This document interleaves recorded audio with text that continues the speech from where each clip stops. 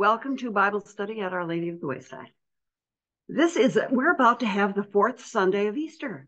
Wow. Do you remember what it was like to get to the fourth Sunday of Lent, where we get to look at Lent through rose-colored vestments and think, oh, good, it's almost half over. and here's the Easter season zooming by.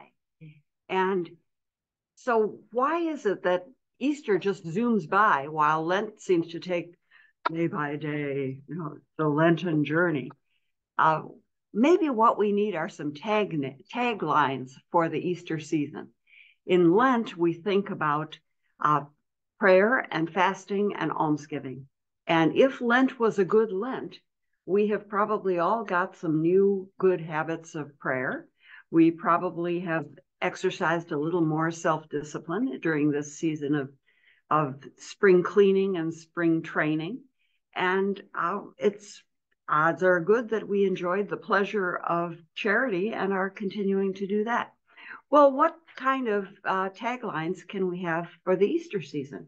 What came to mind for me were the three of the themes that are in today's the readings we're going to study today. And the first one is creativity, the second one is childlikeness, and the third one is costume or clothes consciousness. I tried to figure out C's for them all. In the first reading, we're going to see Peter reminding us that everything has been turned upside down. The stone that the builders rejected has become the cornerstone. Death has been canceled out by victory. Jesus's death has canceled out our sentence of death. When we've been seeing Jesus's playfulness all through the Easter season. He has been having so much fun, just sort of popping up, meeting people on the road. Hey, what are you guys talking about? Are you the only person who doesn't know what's been going on in Jerusalem? Have you been under a rock this whole weekend? Oh, tell me what's going on, says Jesus. And then, 7 miles later, he makes himself known by the breaking of the bread. Is he having fun or what? Then he pops up appearing to his disciples a few minutes later. By the time the other guys have trekked and they're all the 7 miles back to town, Jesus shows up at the same time. Hello there. Would you like to see my hands and feet? Be believing. And he is just blowing their minds, and he is having such fun doing it. And so we see his playfulness. And then in our first reading, we're going to see Peter just exhibiting a level of courage you would never have expected from Peter, from all you know about Peter. Last week, we talked about a couple of aspects of childlikeness, and we're going to be reminded about childlikeness again in the middle reading. And think about some of the games that, thinking about Jesus having fun. Think about some of the games that a good father plays with his children. The first one is peekaboo. Does God ever play that with you? Do you ever find God hiding in some aspect of life where you didn't expect it? Another of the games that the child enjoys with the father is hide and seek.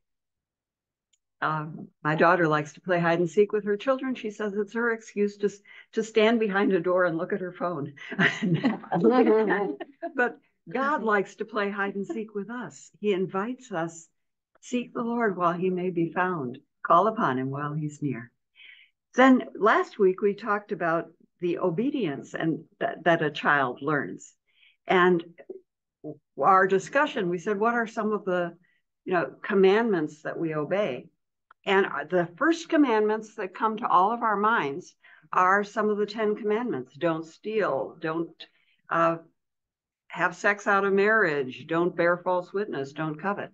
But when you look at the Gospels, there are a lot more commandments that we tend to overlook. And the Easter season is leading up to Jesus's great commandment. I give you a new commandment, love one another as I have loved you.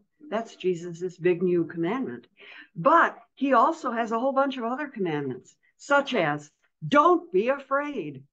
He says that rather often. And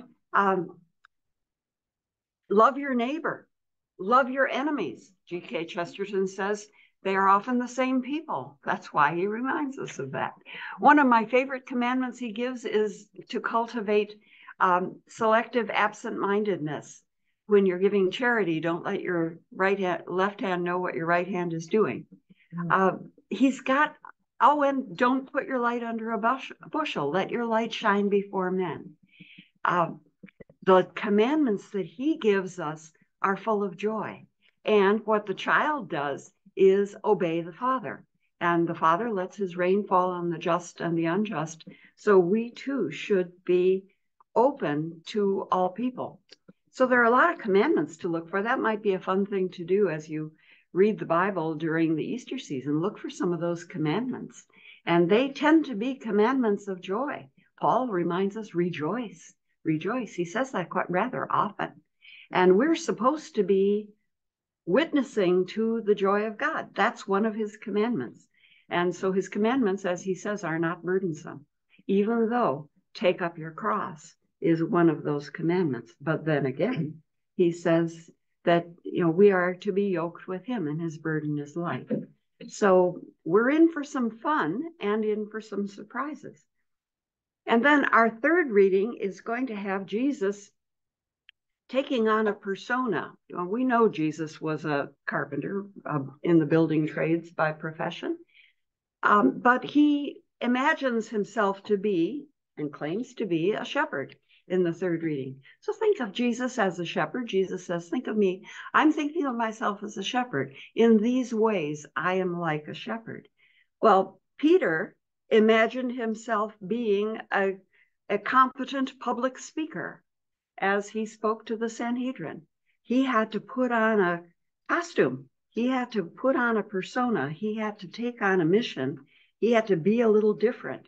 And so that kind of clothes consciousness is, as we do our closet cleaning in the spring, that clothes consciousness is a handy thing to think about. I like to imagine myself as on a mission from God, as we all do. And at times I can wear my cashmere sweater and hold my fine leather bag and be an ambassador of Christ, acting like I know what I'm doing. And at other times I might be put into a situation where I get to be God's secret agent in an unusual circumstance. So it's fun to think about how Lent leads us to grow in holiness and how the Easter season leads us to consciousness of our mission. So this is a time of joy. Be glad, rejoice. If you'd like to join Bible study, we don't have lunch every day, but we do sometimes.